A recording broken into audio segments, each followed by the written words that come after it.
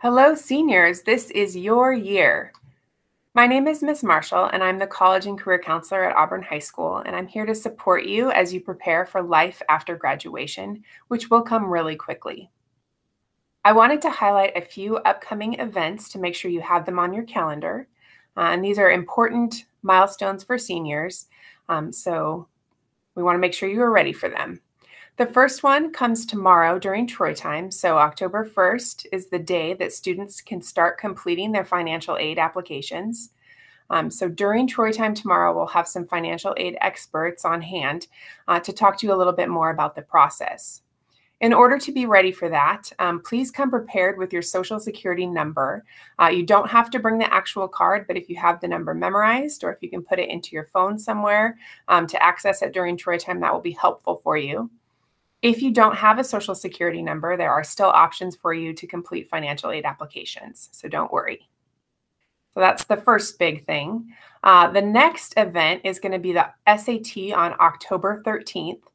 We encourage all seniors to take that. You may find that colleges want the scores, and also it can be used for scholarship purposes. There is no longer an essay section, so you don't have to worry about that part. And then finally, I wanted to highlight the Google Classroom for you. There is a Google Classroom set up for the class of 2022, and that'll have information for you about scholarships and deadlines and job opportunities. So please be sure to join that Google Classroom. And as one more plug for the financial aid application, regardless of what your current plans are for after you graduate, we want to make sure that all options are available to you.